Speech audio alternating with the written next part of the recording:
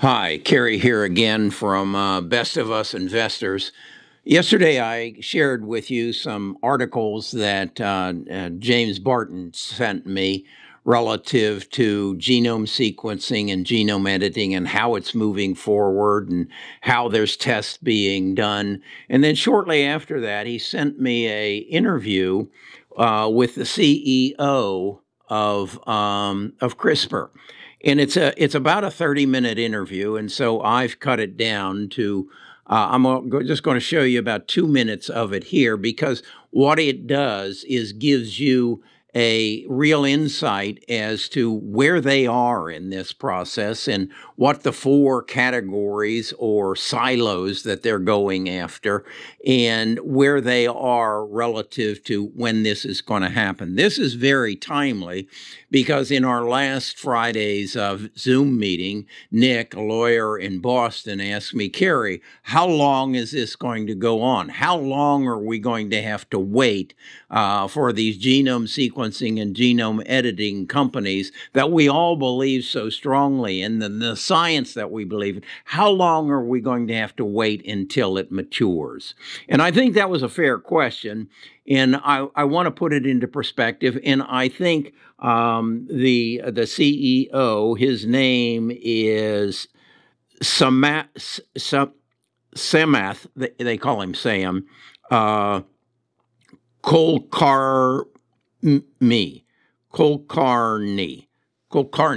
Sam Kulkarni, Chief Executive Officer of CRISPR. Now, I looked at it and I came away and said, this is something I've got to share. Anybody who has an interest in genome sequencing needs to see this. It's pretty deep. So as I say, I'm going to share part of it with you here today. And then if you want to see the full interview, you'll go to our Discord and we'll give, I'll give you a look at it there. But first, this is not financial advice. This is my opinion. And I'm pretty excited about it because I think it's going to change the world I live in. Best of Us Investors presents Kerry Griegmeyer.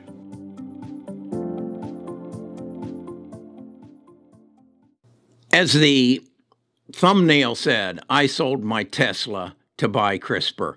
The reality is I sold my Tesla to buy CRISPR and Editas and Illumina and Pacific Biotech, about 7 stocks that I think are going to change the way I'm going to live. And it's all based on the research that I have done to put me in a position where I think I have some knowledge that the general market doesn't have. And so therefore I can make a good investment decision that will yield me exponential rewards. The first thing I want to do, though, is I want to show you a comparison of CRISPR to Tesla. Look at this chart here. This shows you that little star on the, I guess it'd be on your left-hand side on the bottom. That's when CRISPR went public. And what you're seeing is the yellow line is on a percentage basis, the movement of CRISPR, and then that jagged line is the movement of Tesla. And as you can see, starting from their original IPO, it looks like CRISPR actually outperformed Tesla until this point where what I call the advent of free money.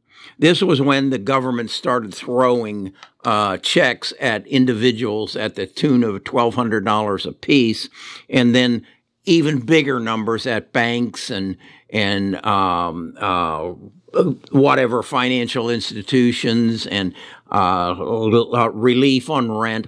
And that's where CRISPR and Tesla separated. That's where Tesla took off.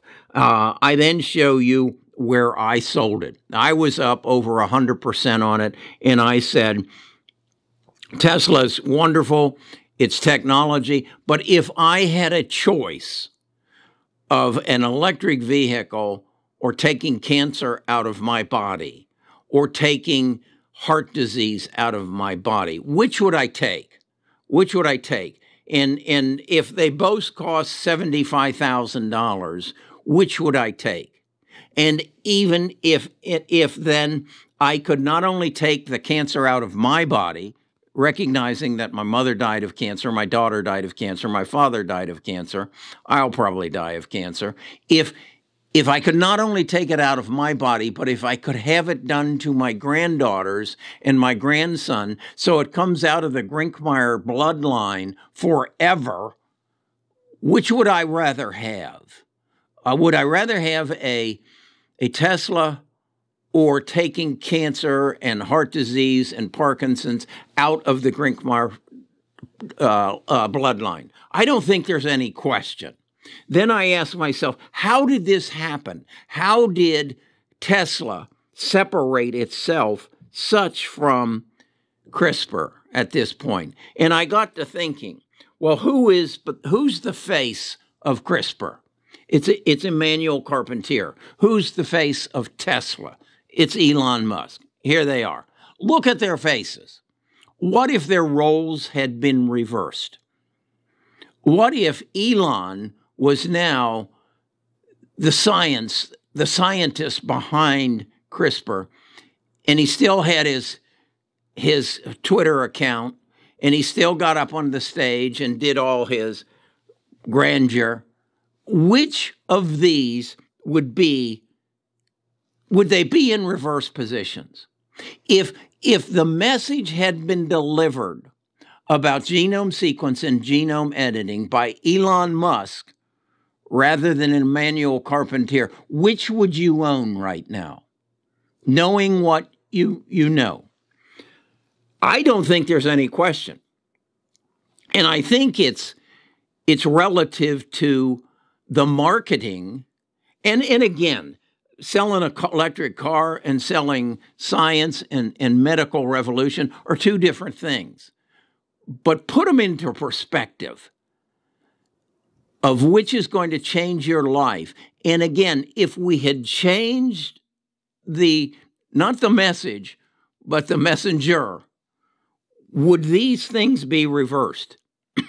I propose that if in fact the messenger had been reversed, you wouldn't see Tesla down right now or CRISPR, because the message here is so profound. And I want to just share 3 minutes of it, 3 minutes of the interview with Sam, and you see if you don't agree with me. If the messenger was different, you and I would be all excited about genome sequencing and genome editing, as should be. Watch this part of the interview. I'm happy to do that. I think we're entering a pivotal stage in the growth and development of the company.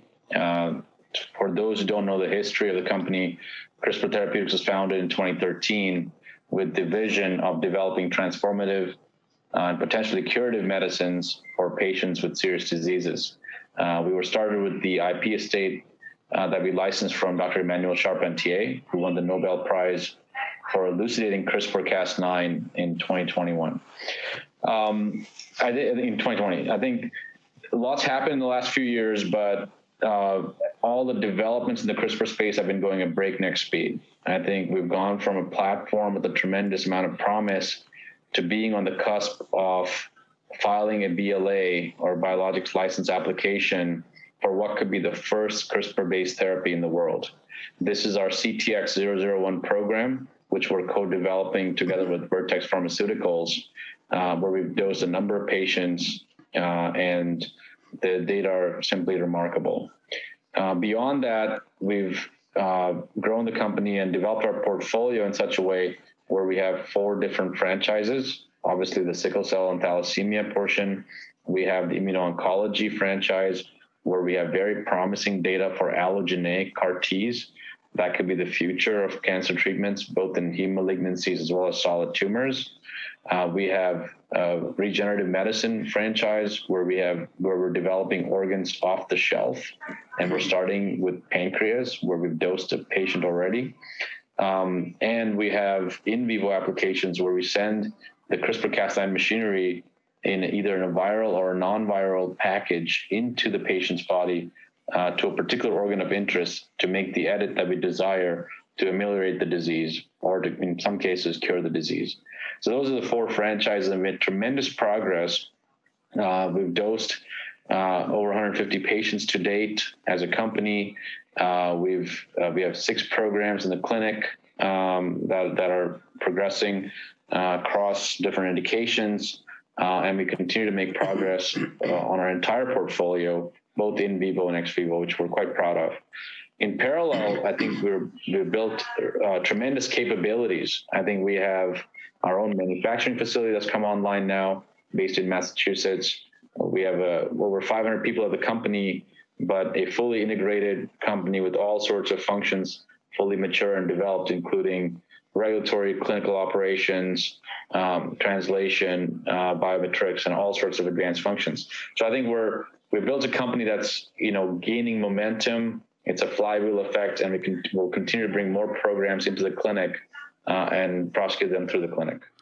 As I said, if you'd like to see the other 20 minutes of the interview where he gets even deeper into it, and if you have a medical mind and have an understanding, you do not want to miss that. You can come to our Discord, and you'll find there a access to the we're going to call it the SAM CRISPR CEO interview. Okay. Again, I want you to ask yourself, everything else aside, if we had only one of these 2 sciences that we could have in the next 3 to 5 years, which would you take? Would you take a cure for cancer, heart disease, Parkinson's, Alzheimer's, or would you take an electric vehicle? Some of you, I am sure, would take an electric vehicle, and that's because you've never experienced cancer. You've never had to kill a loved one, or 2, or 3. You've never seen the pain and suffering. You've never seen what chemotherapy does to a person's body. And they eventually die of what is called septic blood. The poison got so bad in her body that it poisoned her and shut her down. I've sat adjacent to my daughter and watched her heart stop beating. I've heard her gasp for air. I've seen her slip away. I know what I want. You can have all the electric vehicles you want. Give me my daughter back. That's my take on the opportunity of a lifetime. I've bet close to $200,000 on it. If I'm right, and I am certain I'm right, I'm going to make the rest of my family multi-millionaires. You stay with Tesla, Homer. I'll take CRISPR, Editus, Caribou, Illumina, Pacific Biosciences. You know them. I've shared them with you. If you don't know them, come see the interview, come see my portfolio, and take the ride of your life. Because the world that you know is about to go away, and you are going to see the most magnificent change in humankind in the next 3 years. You now have a choice. Do you or don't you want to participate in it? It's your choice. But remember who told you. Talk to you again tomorrow.